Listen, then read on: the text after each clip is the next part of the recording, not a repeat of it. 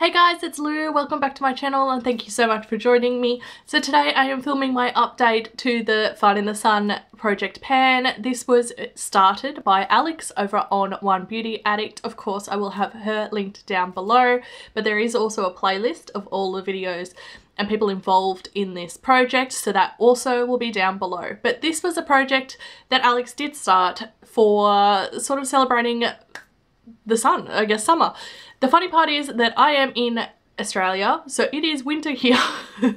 It is cold, but I thought I would pick items that reminded me of summer, made me think of summer, and maybe would just warm it up a little bit for me. So I've decided to join anyway. So I have picked 7 items. We're going to run through with updates on my 7 items and how I'm going. I have not finished or hit goal in any of them just yet, but I'm just going to keep going and see how I go. So we'll start with the first one, which was a fragrance. This is from Bath & Body Works. It's in Mango Mandarin because it smells sort of summery. So that is where we're up to just there. I have been using this quite a lot, sprayed around my room. I use these just as room sprays to freshen it up a little bit, but I really enjoy this scent and it really is giving me a throwback to summer, so it's working. So I'm just going to keep using this one. This project ends, I should have mentioned, on the 2nd of September, so we still got a month to go. So I'm just going to keep working away at this one. My next item is another spray. This is from Urban Decay. It's the All Nighter Setting Spray. It's in the cherry scent though, because here in Australia, I'm not sure around the world, summer is Christmas and we celebrate with cherries and other fruits, but cherries are a summer fruit for us. So this one I can't show you where it's up to, but I can tell you I've been using it every single time I do my makeup for this month since we started this project, and it is definitely getting down there. I would say I have like a quarter of it to go. So this one I would predict will be done by the end of this project, which is exciting. Next thing I picked was for scent as well. This is a fragranced foundation, I guess you could call it, from Too Faced. This is the Peach Perfect. That's it there.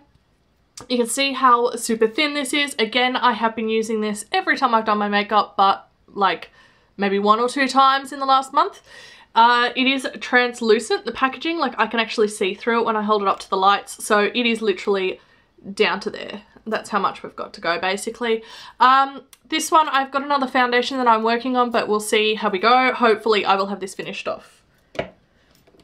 Some more face products. So I picked a bronzer because to me summer is sort of like bronzy skin, and this is from TheBalm. It's the Take Home the Bronze bronzer. I have mine in the shade Oscar, which I believe has a different name now. That's where we're up to. So when we started I only had like a little bit of pan in the middle, so I have expanded it and it is quite thin, sort of around that pan there. I have been using this again pretty much every day, so we'll see how we go with this one.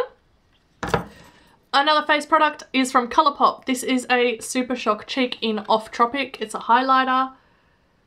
That's it there. So the dip has got quite deep now. That pan was already there, but it has expanded a little bit and there is quite a large dip around that edge now. It is what I have on my cheeks today. It's just a really nice, I wouldn't say subtle, but it's also not blinding, so it's sort of in between sort of glow. I really enjoy it and it sort of works every day with me, so I've really liked that one. And the next two are, I guess, lip related. This one's from Soap & Glory. It's the Melty Talented balm. So it says here you can use it for dry lips, hair tips, elbows, knees and cuticles. I do mainly just use this on my lips. That's it there. I haven't used a whole great deal of this, if we're being honest, because it just sits at home. I don't carry this around with me. I think it's a bit bulky, and I do have a lip balm in my purse. So I've used it a little bit. I'm going to try to focus a little bit more on it this coming month. Same with this one. This is a lip scrub from Jeffree Star. This one is the Rainbow Sherbet.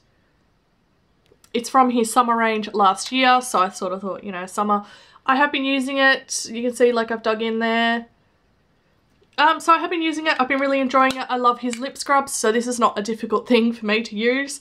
I've really been enjoying it. So all of my 7 items have progress on them. No targets hit just yet, but I am enjoying all 7 of them and they are reminding me of summer.